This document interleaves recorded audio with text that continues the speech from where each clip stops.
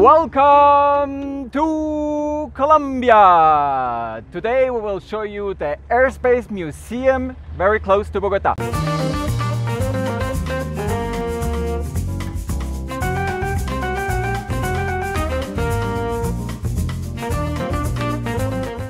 Welcome wonderful people all over the world. I welcome you to today's episode. We're actually very close to Bogotá, about 1 hour drive. And we're at the Aerospace Museum. And here with me, I present you, we have Teniente Cristiano Rodriguez. It's first lieutenant for our US American audience. And he will explain us exactly what we can expect to see here. Thank you very much for that introduction, Frank. My name is, as you said, Cristian Rodriguez, and I'm going to be explaining to you what makes the museum special. As you said, it's an hour away from Bogotá, and here you can find the history of all around the Colombian aviation, military aviation specifically. First, I would like to tell you of the position that we are right now. We are right beside the Jaime Duque Park, one of the biggest, if not the biggest, theme park here in Colombia. And that gives us a splendid opportunity to get many visitors every year. So you can actually get just into the Jaime Duque Park, just park your car in their parking lots and just walk the path that we'll make to get into the Colombian Aerospace Museum.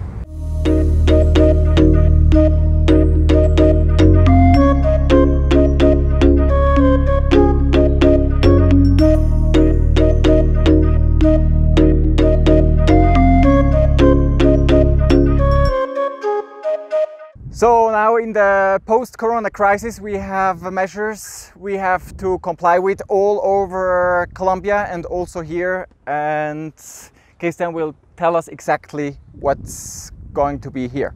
Alright, so in the middle of this global pandemic we are taking several steps to guarantee your safety as our visitors. First of all, as you can see, we've got a little carpet behind me. That little carpet is going to be filled when you visit, specifically during the weekends, with a special agent that will clean off the soles of your shoes, so that you can actually get into the museum without posing any threat to the personnel that is actually going to give you the service, or well, to give you the tours or the opportunity to get to know the aircraft that are here in the museum. That's not all. As a measure of control and prevention, we have a special unit that will take out your temperature from a distance, and we can actually know if someone is presenting symptoms related to COVID-19.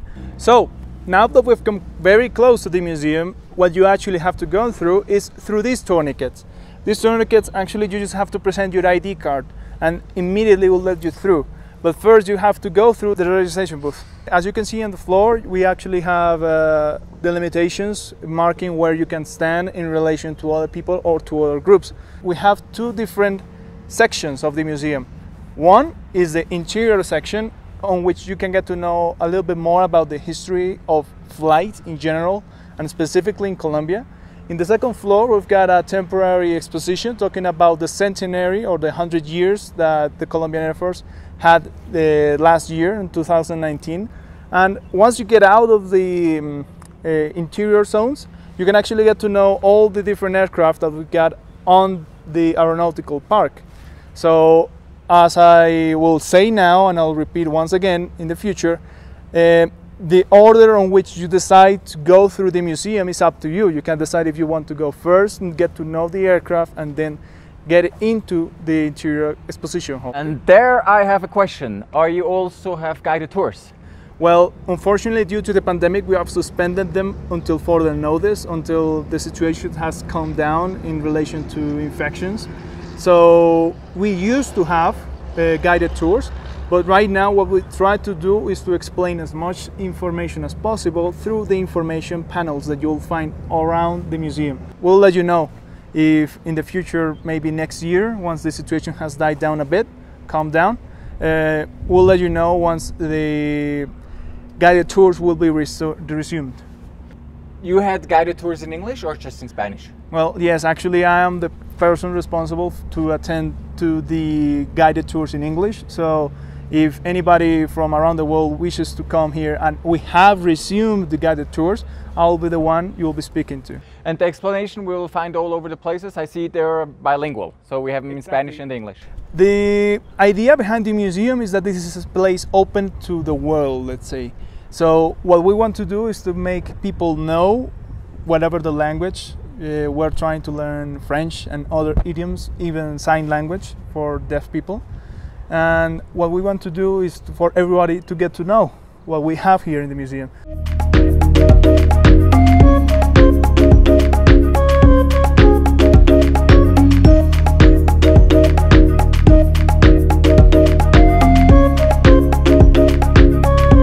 So now we're inside the exposition halls. What I want you to know is that what you find first here in this section is the beginnings of the Colombian military aviation and the beginning of the dream of flight. On this first floor, you can actually get to know a little bit about the foundational myths around flight, manned flight, because from the very beginning, humans have always looked at birds and wondered what makes them fly. So that's the beginning of the path that will lead humanity to get to fly. And specifically here in Colombia, by the year 1921, we had our first military aircraft, which is the one that we have right here, right above us. That's a French-made aircraft. It's called the Caudron G3, and it was a veteran of the First World War. And here in Colombia, it was used as an observation aircraft as well as a training aircraft. On this aircraft was actually made the first Colombian manned flight, just by Colombians, not by the personnel that came to train the military personnel back then. In the first section, if you accompany me, I will show you actually the heart of the aircraft. We have a surviving Leron engine, which is the one that powered this aircraft. So follow me, I'll show it. So what I have here to my left is the Leron engine. This is a French-made engine that made possible for the Caudron G3 and G4 to fly. It actually had a horsepower potency of around 80 horsepower, which compared to modern engines is about the same as a little motorcycle. But that was more than enough to propel the Caudron G3 to speeds of about 140 kilometers per hour and to have ranges of up to 200 kilometers.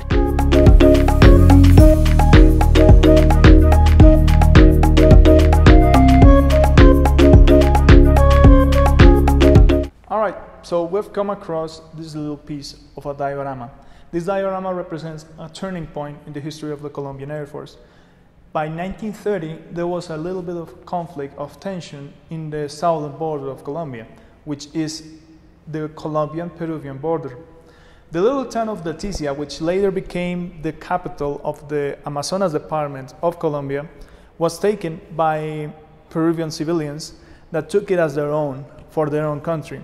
So this conflict was relatively short, relatively low intensity because it was so far away from the industrial centers of Colombia and Peru, but it was essential because it showed to the Colombian government the necessity to have aircraft to connect the different parts of the country. So we have here a representation of the shooting down of a Peruvian fighter aircraft over the Algodón River. So all of these objects tells us a little bit about the story. First of all, we have here newspapers cut out of the events that happened that day and how the Colombian aircraft made the Peruvian aircraft run away. And also telegram from one of the commanders of the zone that this action happened in, telling about the success of the action.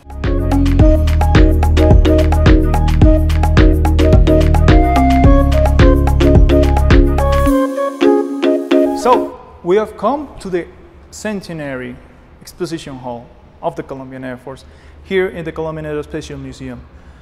Here on these cubicles you can actually find the elements that have been made in commemoration of the 100 years of history of the Colombian Air Force. Right on top we can find little paper aircraft. These were made by children that came here on a visit to the Colombian Aerospace Museum, and they actually wrote their dreams on those pieces of paper, folded them into planes, and we, as a little homage, have decided to stick them into the ceiling so that it will remain here for your visit. All right, so what we have come across is the flags of the different air bases that are scattered around the country. So we've got bases in Leticia, Amazonas, in the bottom south of the country, up to San Andres and Providencia Islands. And all of these flags represent the region on which the base is actually located. So if we take a look at, for example, the flag from the, in Spanish we call Grupo Aéreo del Oriente, CAORI, which is located in the Llanos region, deep within the Llanos region. It has guacamaya. And for example, if we go about talking about the flag of many other, for example, Comando Aéreo de Combate número 7, that's a jaguar because it's located in the middle of the Amazon jungle in Tres Esquinas, Caquetá. So all of these flags represent a base and represent the space on which they themselves are located.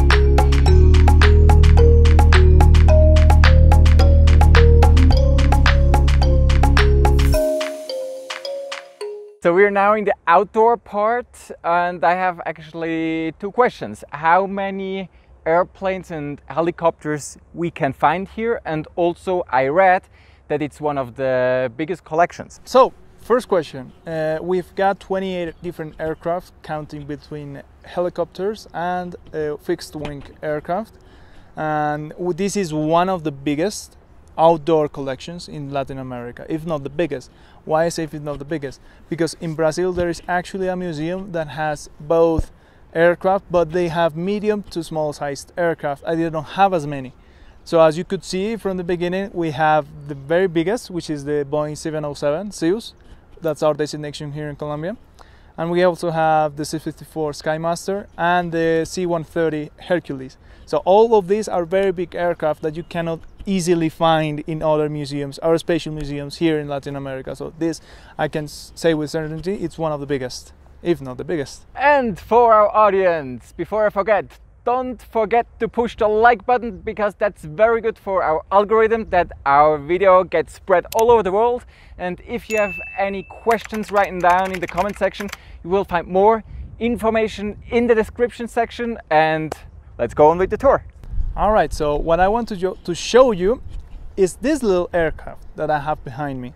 This is the B-26 Invader, American made from the Second World War. This is a ground attack aircraft which was widely used here in Colombia between the decade of the 50s, as we had here a little bit of a hustle between the conservatives and the liberals, which ended up in a long-winded conflict, which then gave rise to the ex-FARC, the ex-guerrillas that we had here in Colombia. So this little aircraft was nicknamed the Witch, or La Bruja in Espanol. So actually this got this nickname due to its colors. This is the actual colors they used on operations, because this aircraft was mainly used in the first stages of nocturnal attack operations by the Colombian Air Force in the 50s. So this aircraft, apart from its noise, which was very much recognizable by the end of the conflict by the combatants, so for the government forces was a really good thing to hear, but not so much for the enemy. So they nicknamed him the Bruja because you couldn't see it, but when you less expected, you had a bomb raining down on you, or rockets, or even machine gun fire. So this aircraft was nicknamed the Witch, and that's why I think you should get to know it. And this is just one of the 28 different aircraft we have here in the museum.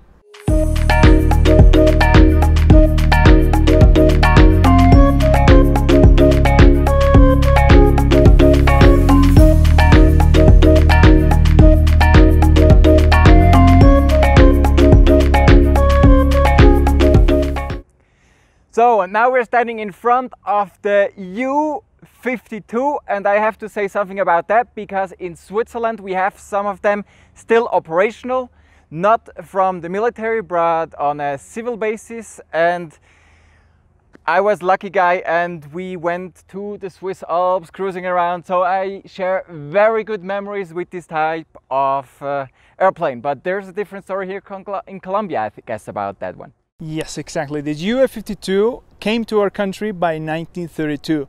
Remember the conflict we talked about previously, the Colombian, Peruvian, Amazonian conflict? That conflict made the Colombian government purchase 3 of these aircraft. In the beginning, there were just 3 of them that were purchased by the Colombian government to the German government in 1932. So as soon as they got here into the country, this was the main transport platform to get supplies from the center of Colombia all the way down to the Amazonian rainforest. So this aircraft is specifically important. This one is the first presidential aircraft that we had here in Colombia. This was flown, well, the then president Enrique Olaya Herrera flew in this aircraft to different parts of the country. So this was the beginning of the tradition of the Colombian Air Force being the force dedicated to the transport, safe transport of the Colombian president around Colombia or even the world. So this is the precursor to the modern day presidential aircraft. All right, so the third and final aircraft I'm going to show you that we have here in the Aerospace Museum in its aeronautical park is the H500.